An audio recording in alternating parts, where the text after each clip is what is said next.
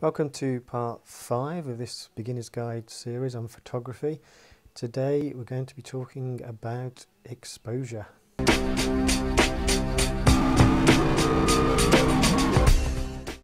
Okay, so what exactly is exposure?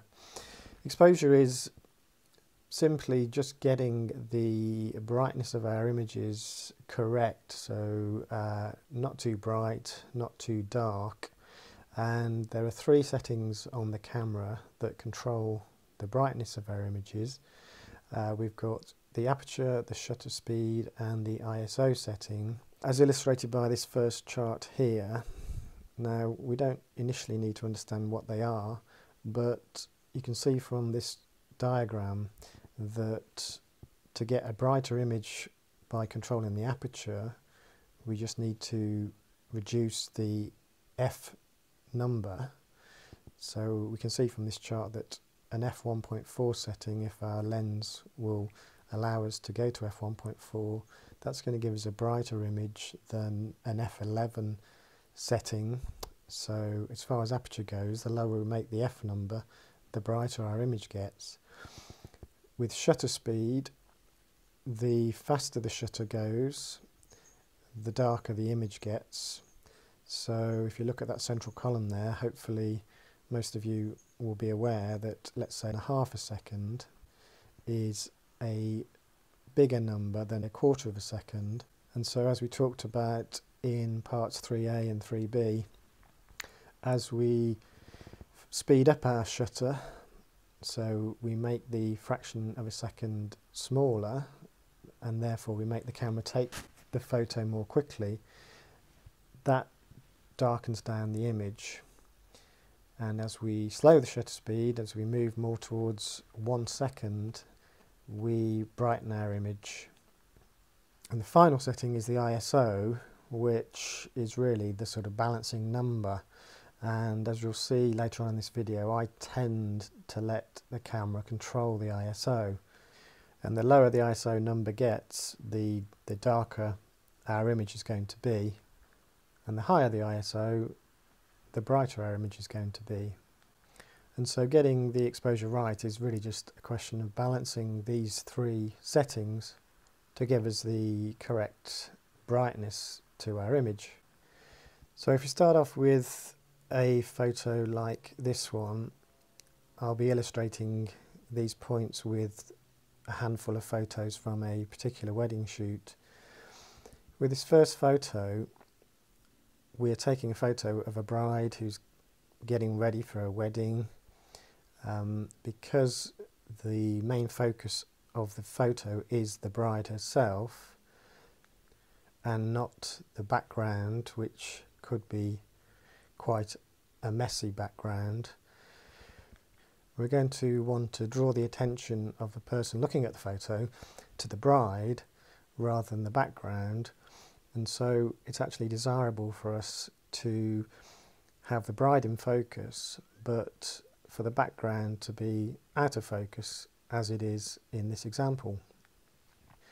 Now, if I just were to put the camera into a fully automatic mode, the camera's only going to be thinking about getting the brightness of the image correct.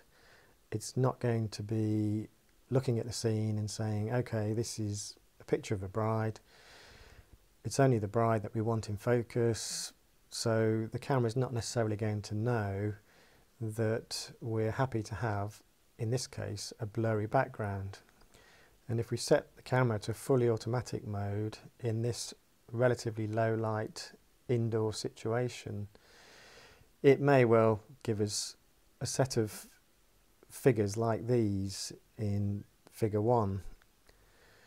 All 3 columns are in green to indicate that the camera is controlling all of the settings automatically. And what this figure is illustrating is that the camera has chosen an aperture of f5.6, a shutter speed of 1/8 of a second and an ISO of 1600. Now, don't worry that at this stage in the video you don't fully understand what that means, because I'll be taking you through each of these 3 settings one by one to explain not only how they impact on the brightness of the image, but what the side effects are. So just looking at that aperture column first, the camera has chosen an aperture of f5.6. Now, if I was to take that photo of the bride with an aperture of f5.6, not only will she be in focus, but probably the background will be pretty much in focus as well. And that's not the look that we're going for. The second problem is that in the next column, the shutter speed of 1/8 of a second is going to be way too slow, and if I'd used 1/8 of a second for that shot, there's a very good chance that even though the bride isn't moving a great deal, if she had moved her head even slightly while I was taking the photo, then she would have looked quite blurry. And the final problem is that an ISO of 1600 is not ideal, although with most modern cameras we're going to get away with ISO 1600. I'll talk about the side effects of the ISO in a minute. Now, I just want to explain this table and the way I've sort of laid it out. There are a total of 24 boxes on this table. 12 of them are black and 12 of them are white. Now, bear with me, but in this particular scenario, we're saying that if 12 boxes are black, 12 are white, then we have the correct brightness to our image. Hopefully all will become clear as we move on. So for this shot of the bride getting ready, fully automatic mode hasn't given me the sort of settings that I need to achieve the sort of look that I want.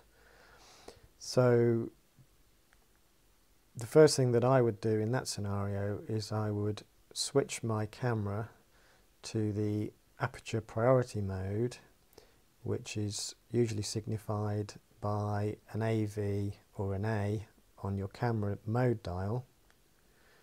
And as I explained in part 2, that then puts me in control of the aperture setting on the camera. And I know that to achieve that blurred background look that I'm going for, I need to dial down that aperture number from f5.6, and in this illustration I can go down as low as f2, because in this hypothetical example I'm using an f2 lens, so that's the lowest that I'll be able to get the f number down to. And so if we add in figure 2 alongside figure 1, figure 2 is representing aperture priority mode, so the aperture column has now become red because I'm controlling that setting manually, whereas the shutter speed and the ISO are still being controlled by the camera, so they are in green. So I've moved to aperture priority mode and I've dialed my f number down from f5.6 to f2. Now what that's done is it's turned 3 of those boxes white, so it's increased the brightness of our image. Now those 3 boxes represent 3 increments on the aperture scale, also known as 3 stops. That's just the terminology that we use for 1 increment of aperture, or 1 increment of shutter speed, or 1 increment of ISO. So the camera says, oh, Steve's increased the aperture by 3 stops, so I need to compensate for that by turning 3 of the boxes black in the shutter speed and the ISO column. So the camera will automatically compensate for this extra light that we're letting in by both increasing the shutter speed from 1/8 of a second to 1/15 of a second, and by bringing the ISO number down from 1600 to 400. So across the shutter and the ISO column we've turned 3 of those boxes black, and you can see that we still have 12 black boxes and 12 white boxes, so our exposure is actually unchanged. So what's the impact on our image in going from figure 1 to figure 2? Well, the brightness of our image will be unchanged, but by dialing down the aperture we are blurring the background more, which gives us a more appealing look to our portrait shot. Shutter speed has increased from an 1/8 of a second to a 1/15 of a second, so it's roughly twice as fast, which reduces the chances of our image being blurred, and our ISO number has come down from 1600 to 400. Now what does that mean? Well, the lower that we can get that ISO number down to, the cleaner our image is going to look, the less noise it's going to have, the sharper it's going to look, the less of a mottledy, mushy look it's going to have. So by letting more light in via the aperture route, we're able to clean our image up via the ISO setting, and we're also able to achieve a faster shutter speed, which means that if there's movement in the shot, it's less likely to cause blurring. However, I know that a 1/15 of a second is still not fast enough on the shutter, and if we go back to that photo of the bride having her makeup done, it probably looks sharp on this video, and the thing that we want to be most in focus is her left eye, which is the closest one to the camera.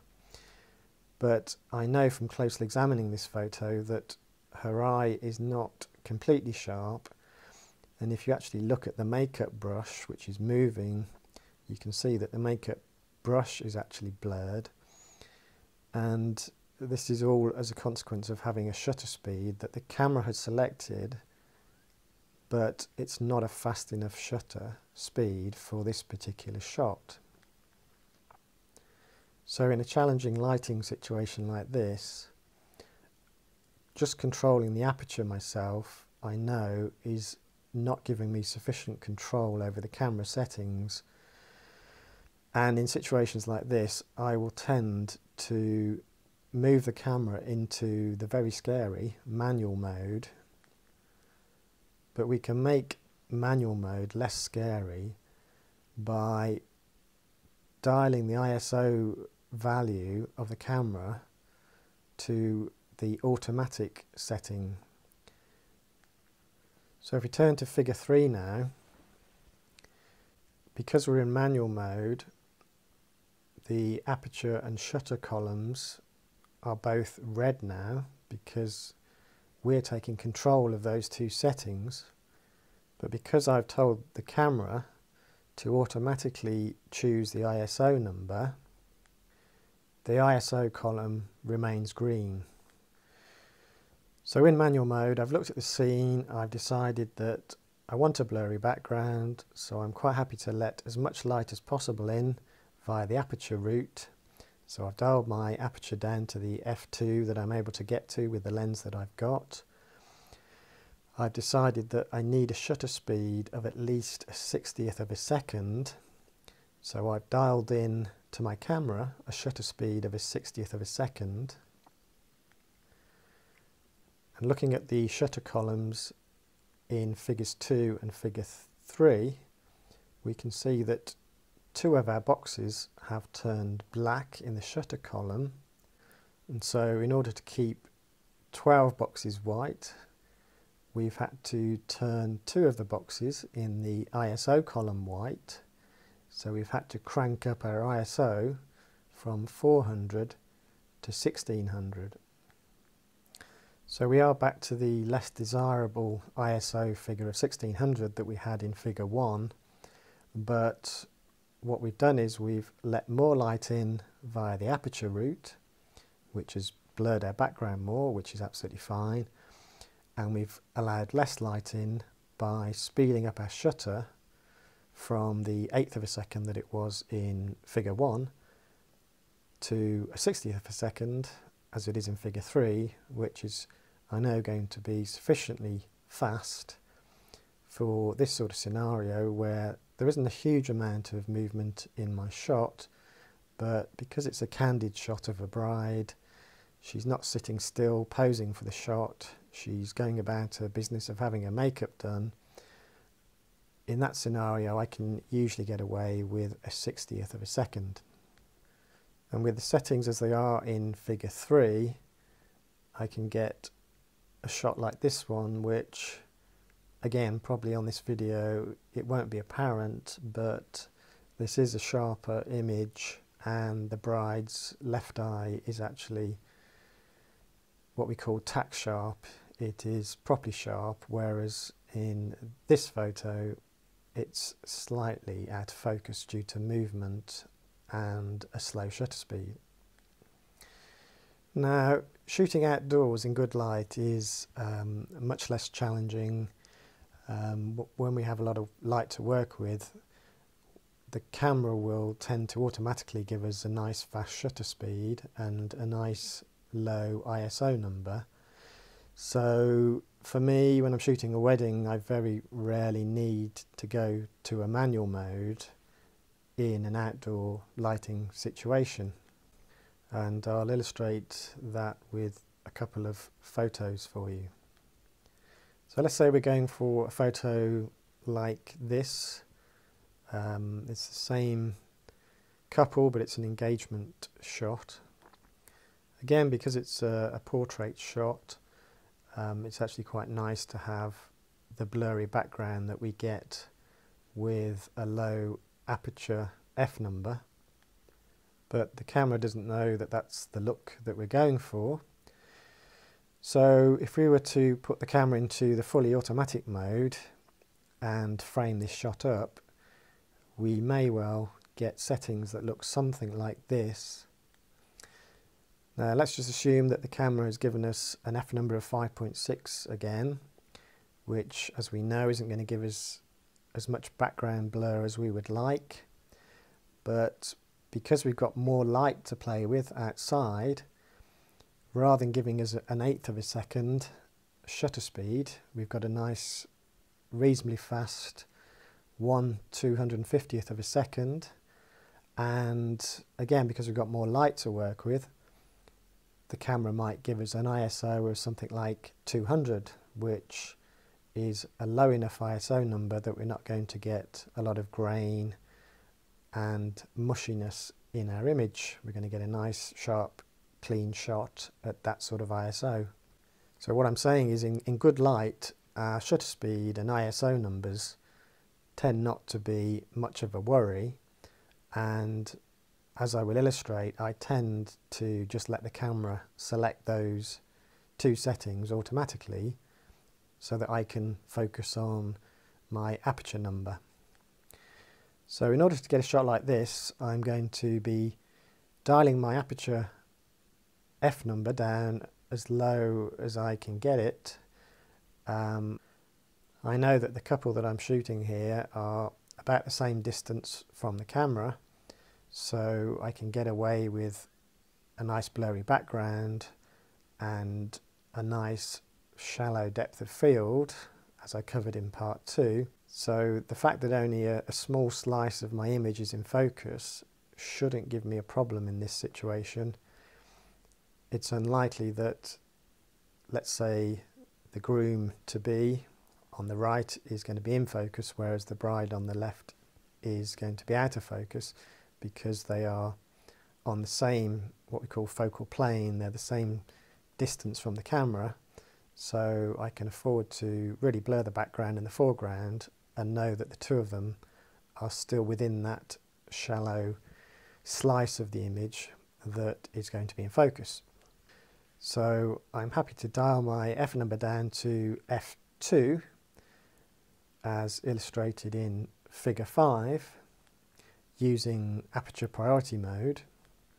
And because in going from the aperture column in figure 4 to the aperture column in figure 5, I've turned 3 of those boxes white, the camera will automatically turn 3 of the boxes in the other 2 columns black in order to compensate and to keep the photo correctly exposed. And in this hypothetical example, the camera has turned 2 of the boxes in the shutter column black by increasing the shutter speed from a 2/50th of a second to a 1,000th of a second, and it's brought the ISO number in the ISO column down 1 stop from 200 to 100, which is as low as the camera is able to make the ISO, and hence is as clean and sharp as the image is going to get. And between those 2 adjustments, shutter speed and ISO, the camera has compensated for the extra light that I've allowed in by dialing my F number down and blurring my background. Now the key point here is that the shutter speed and ISO in figure 4 of a 2/50th of a second and an ISO of 200, those settings are perfectly fine, and the shutter speed and ISO in figure 5 being a 1,000th of a second and a 100 ISO are also perfectly fine. In fact, they're even more desirable than the shutter and ISO settings in figure 4, but either would give me a perfectly good result in this outdoor good lighting scenario. However, at the other end of the scale, what if I want the whole of my image to be in focus right from the foreground all the way to the background? And probably an extreme example of this from a wedding shoot would be this shot where we try to get all of the wedding guests into the photo, and we want both the guests in the very front row to be in focus and also the guests right at the back to be in focus as well. Now for a photo like this, we're going to have to adjust our aperture such that we get a much deeper depth of field, so that we increase the slice of our image that's in focus to be pretty much the whole of the image. And to achieve that, we need to, in aperture priority mode, let's say, increase that F number up to something around F8, F11, maybe even F16. But that's going to have the impact of darkening down our image, so we're going to need to compensate using shutter speed and ISO. So figure 6 here illustrates the sort of settings that we would get if we had the exact same amount of light that we had when we were shooting the portrait shot of the couple, as represented by figure 5.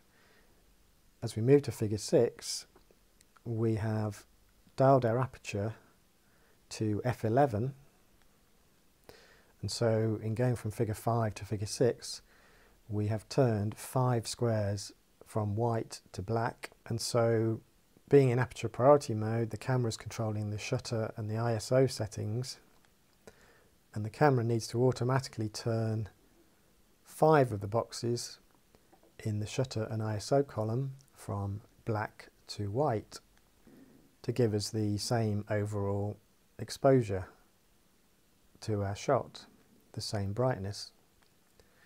And so in this hypothetical example in figure 6, the camera has had to slow the shutter from a 1,000th of a second down to 1/25th of a second, and it's had to increase the ISO from 100 to 400. Now for this sort of shot, a 1/25th of a second shutter speed is going to be fine, and an ISO of 400, whilst not absolutely ideal, is going to give us a pretty clean shot. So those settings in figure 6 would be perfectly fine.